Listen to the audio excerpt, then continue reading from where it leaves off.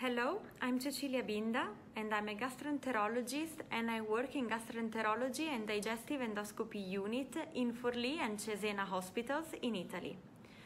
I would like to thank gastrointestinal endoscopy for the opportunity of presenting our study entitled Trial Sequential Analysis of EUS-guided gallbladder drainage versus percutaneous cholecystostomy in patients with acute cholecystitis. I also would like to thank Professor Alessandro Cucchetti, Dr. Carlo Fabbri, and all the other co-authors.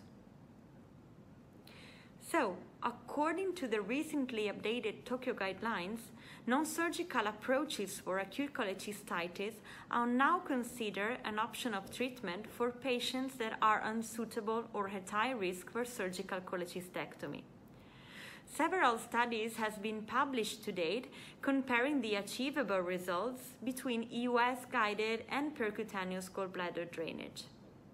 According to these studies, EUS gallbladder drainage appears to be superior to the percutaneous approach, mainly in terms of reintervention rate. Meta-analysis of such comparative studies may provide a higher degrees of evidence than single studies. However, meta-analysis results may also be affected by false positive and false negative results. So, to understand how much credibility a meta-analysis can have in this clinical scenario, we applied a statistical technique called trial sequential analysis.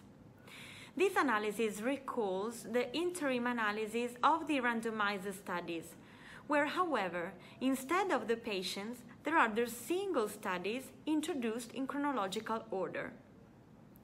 All comparative studies between EUS gallbladder drainage using lumen opposing metal stents and percutaneous gallbladder drainage for acute cholecystitis until July 2021 were used for meta-analysis and trial sequential analysis. All the included studies should report technical success, clinical success, overall adverse events, unplanned readmissions, and need for reinterventions. The trial sequential analysis is made up of conventional boundaries, which defines a p less than 0.05, the accurate information size, which defines the number of patients enrolled in the meta-analysis, the required information size, which defines the number of patients who would be enrolled to verify a given a priori hypothesis, and the monitoring boundaries, which defines the clinical situation when a trial must be suspending for manifest superiority. In our study, 3 observational studies and 1 randomized control study were included, and the accurate information size was of 535 patients. So technical success was in favor of percutaneous gallbladder drainage, but the trial sequential analysis estimate that 1,663 participants would be required to avoid type 1 error, so that these results can still be a false positive finding.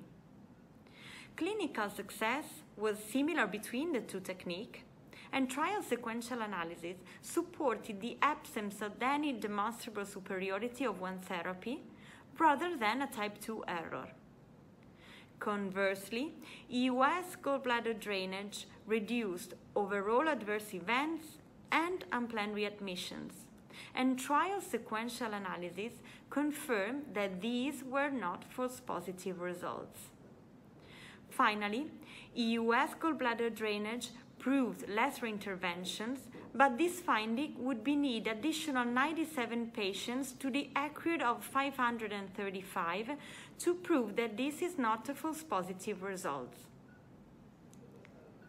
So, concluding, the present meta-analysis and trial sequential analysis showed that despite the equivalent clinical success, EUS gallbladder drainage using lumen opposing metal stents convincingly demonstrate a considerable advantage in reducing both overall adverse events and unplanned readmissions.